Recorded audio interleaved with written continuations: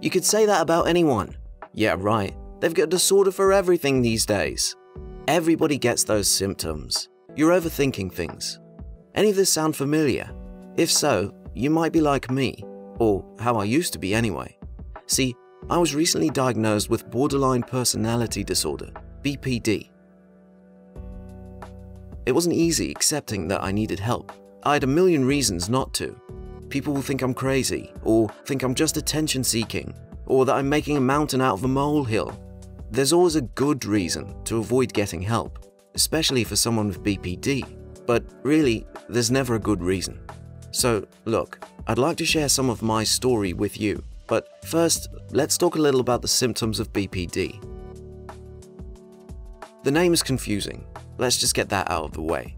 In early versions of the Diagnostic and Statistical Manual of Mental Disorders, or DSM, mental illness was basically split into two categories: neurosis and psychosis. Think of the DSM like a dictionary, a reference of mental disorders for psychologists and psychiatrists.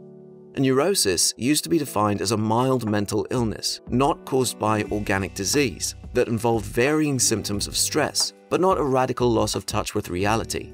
Things like anxiety, depression, obsessive-compulsive disorder, hysteria, and even phobias.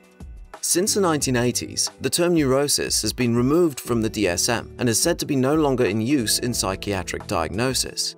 However, that's a bit controversial, as many people still see the validity in classing disorders into one of these two categories. A psychosis, on the other hand, was and is defined as a severe mental disorder where thoughts and emotions are so impaired that contact is lost with external reality. Examples of which include bipolar disorder, dementia, delirium, and schizophrenia. In the late 1800s, doctors began to define a new kind of neurotic who seemed to cross the borderline between neurosis into psychosis in times of crisis. The name stuck and went on to become the disorder we know today. But BPD is still pretty new. It wasn't recognized by the American Psychiatric Association until 1980, so we're still learning about it. Symptoms include black and white thinking. A person with BPD may have a hard time seeing the middle ground when it comes to anything. Things are generally good or bad. It's a great feeling when absolutely everything in the world is fine and all your problems don't matter, but it can be crippling the other way around.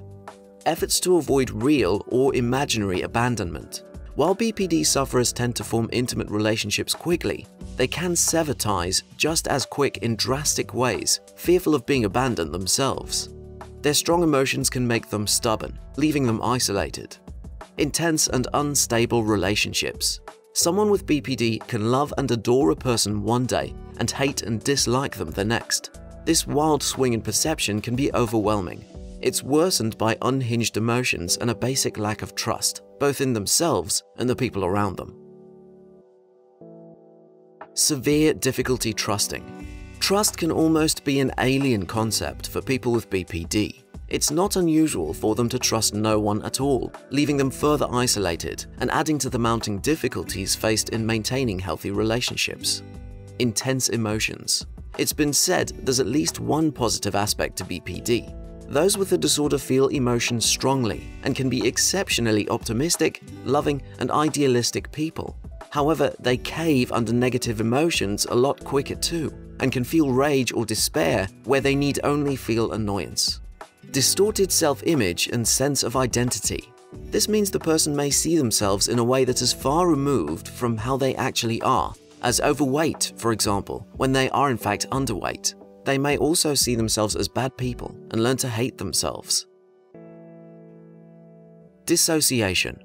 People with BPD tend to zone out or dissociate, finding it difficult to concentrate. This is sometimes in reaction to a painful emotion or something that reminds them of it, a memory or even déjà vu. The escape can feel good, but it leaves behind every emotion, even the ones you should be feeling. Derealization. Like disconnecting from reality, derealization can make you feel like you're watching an artificial world go by, like a first-person video game or Jim Carrey in The Truman Show. It can also make you feel like you yourself don't exist, or that your perception of reality is wildly inaccurate. Uncontrollable intrusive thoughts. Someone with BPD may experience unpleasant thoughts they can't get out of their head, recalling a traumatic event or just imagining one that could unfold at any minute. I call it morbid daydreaming. A person with BPD can get stuck in this daydream, feeling all the emotions that go with it. Thinking of ending it or hurting themselves. Hurting yourself is often a coping mechanism for BPD, a way to feel some control in such an out-of-control state, or simply feel anything when a person feels nothing. The collective symptoms of BPD can sometimes be too much for a person to carry on. Impulsive and indecisive behavior. A BPD sufferer can change their mind about anything in the blink of an eye and make some rash decisions on the same whim. This impulse and indecisiveness can make them dependent on stimulants, eating too much or too little, and more often than not, they can't hold down jobs for long. Chronic feelings of emptiness. I don't think I need to explain this one. We've all felt empty at times, when life has been so bad for so long that you have nothing left to feel. A religious person would call it the loss of the soul, and that's the best way I can put it. An uncontrollable lack of purpose, hope, or love. I suffer from all of the above, though I can't stand that word, suffer. It makes me feel small and incapable. It makes me feel like I can't fight this, which in turn just makes me recede further into my own mind, away from reality and the people who love me. A few months back, things got out of hand. I blacked out and had a major dissociative event where I actually was someone else, like a split personality, and I was horrible to my girlfriend. When I woke from the blackout, she was understandably freaked out. She told me what happened, who I became. I, or whoever it was, had sat there in front of her, telling her that I was weak, pathetic, and useless. I was angry with her, intimidating. It was crazy and kind of scary. I thought she'd leave. I wouldn't have blamed her. But she didn't. I'm the luckiest guy in the world to have someone, anyone, to support me the way she does. We talked it over and I decided to get help.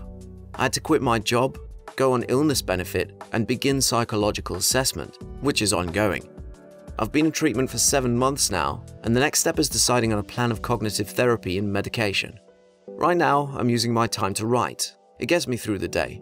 I don't leave the house much, and most days I do deal with derealization, anxiety, and depression. But writing calms my mind, and I can still find happy hours with my girlfriend and our cat. But this is just me. It's probably not the same for you. That's okay. The symptoms of BPD vary from person to person. You or a loved one may not tick every box on the list of symptoms, but a few is enough if you're unhappy with things. BPD often goes hand in hand with dependence, eating too much or too little, anxiety, depression, bipolar disorder, and more, so it can be hard to recognize. The absolute hardest part is reaching out. It took me most of my life, and nearly hurting someone very dear to me. It wouldn't have been the first time this thing has directly affected or ended a relationship in my life. I have a lot of burned bridges. There's a lot of people that I used to know. But if you're feeling this way, if what I've talked about today resonated with you, please do something for me. Reach out. However and to whoever you can. There is still a stigma attached to BPD, stemming from the archaic belief that people with the disorder are pathological liars. The only lies I tell are to myself. You're worthless. You're pathetic. You don't even exist. And if you did, everyone would hate you anyway. Forget the stigma. Forget what people think. This can stop you from living your life. And it's your life. You deserve to live it. I wish I had more answers for you now, but honestly I don't. I'm still trying to convince myself that I deserve it. But look, reach out. Like tearing off a band-aid. Just do it. When you get this problem out of your head and into the real world, it becomes easier to see that it's just that, a problem, and problems have solutions. That black hole doesn't have to be bottomless, I promise. I'll keep writing, and the more answers I find, the more I'll share. And if you reach out, get some answers of your own, be sure to share too. There are more people than you know who need them. Be safe.